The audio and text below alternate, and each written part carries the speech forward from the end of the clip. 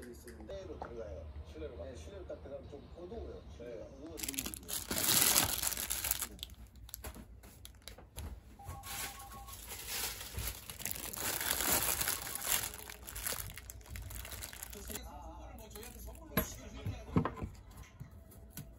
어떻게 조경사에 좀 입사를 하신 거예요?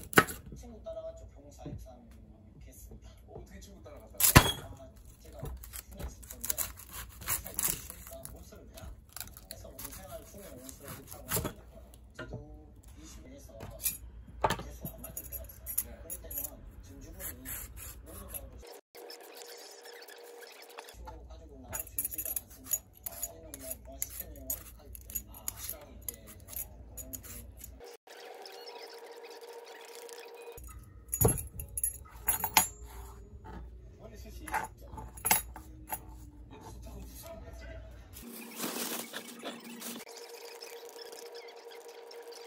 그런 죄송합니다. 수고하거든요. 이렇게 하면 흔하게 영조하고 신문하고 공하고 보고서 용어랑 딱 좋다고 하고 영조 고체가 딱 맞는 건가요? 자체가 되게 많아요. 오이 자체는 그냥 이제 어떤 디자인 그렇죠. 맑은 거리보다는 이제 영조계 그 도치 그 보고서의 유형을 모릅니다. 나누고 거기에 따라서 이런 거가 다 양식화되어 있습니다. 그러니까 그 양식을 알았다고 한다면 이럴 때 딱 만났어요. 딱 사인하시고 이걸 해본 적이 없으니까 보고서 너무 많은데 진짜 보고서로 시작하는 거 맞습니다.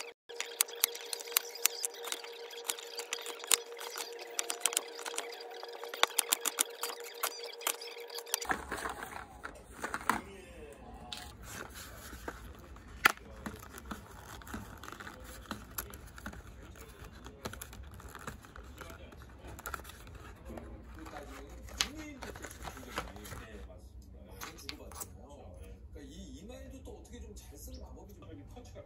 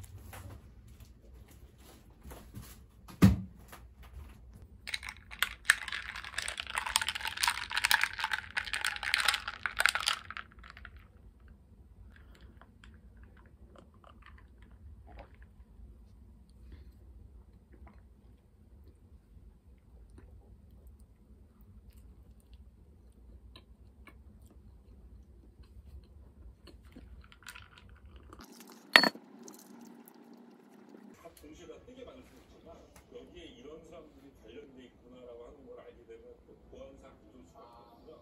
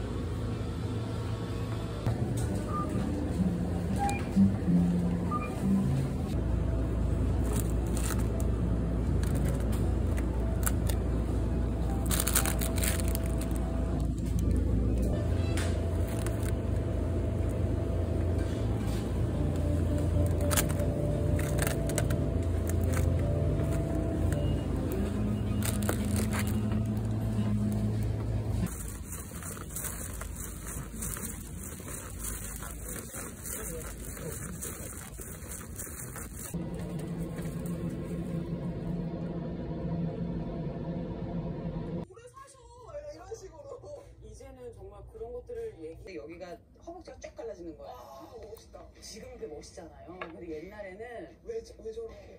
왜 저러지? 왜 이렇게 저렇게 오락오락하다 이러네. 그리고 저보고 이렇게 걷는 것도 너무 이렇게 씩씩하게 걷어요. 그렇게 지적을 하셨던 분들이 당당함이 키워드라고 나는 생각하면서 사는데 되게 내가 되게 살기에 척박하다는 생각을 20대 때까지 굉장히 많이 했던 것 같아요. 어디 가면 너 너무 크다. 배우가 되기엔 너무 커. 막긴 뭘 막아? 성형외과에서도 전화하고 이거 막아줄 테니까 뭐 해라고. 어머. 나는 이 생에서는 배우로서의 어느 정도는 포기를 해야 될 수도 있겠다. 내 생애에 그게 되게 좀 힘들 수도 있겠다. 이런 생각을 했었는데 세상이 너무 빠르게 변화하고 와 진짜 그 10년 안에 이게 나이가 나오네요.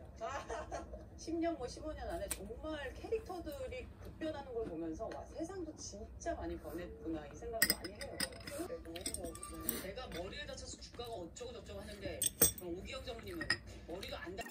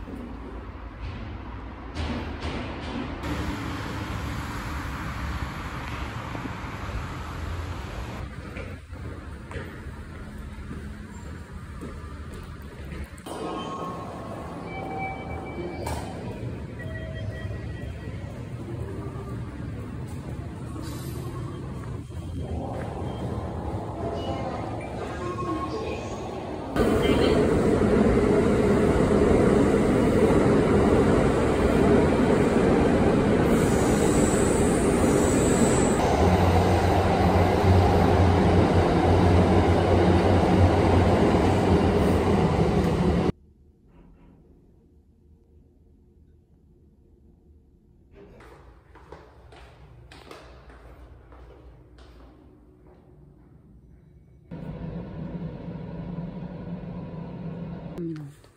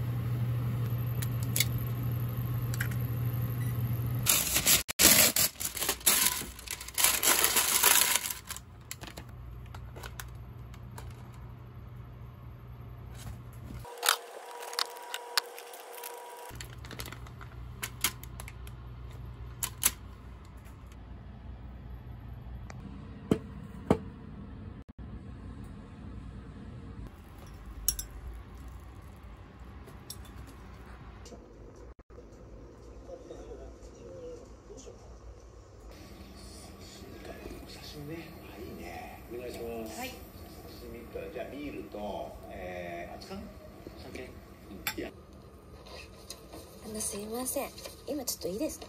これ橋本先生の新刊なんですけど、デザイン案が2つあって、どっちがいいと思います？あなたはどう思ってるの？まあ先生はこっちのシンプルな方がいいって。嫌なよどみさえなければ。食べる？いただきます。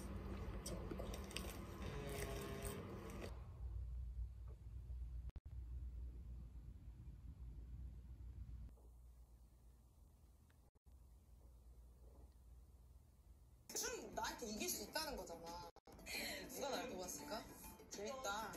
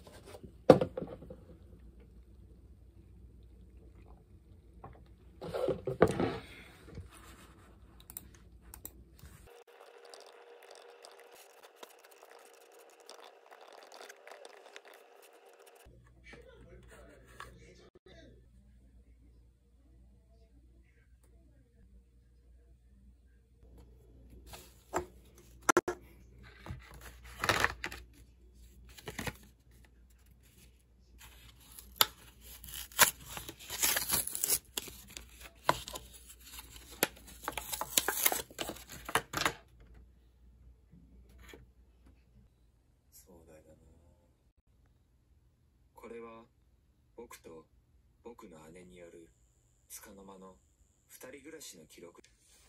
姉ちゃん 3D プリンターだったら何コピーしたい？地面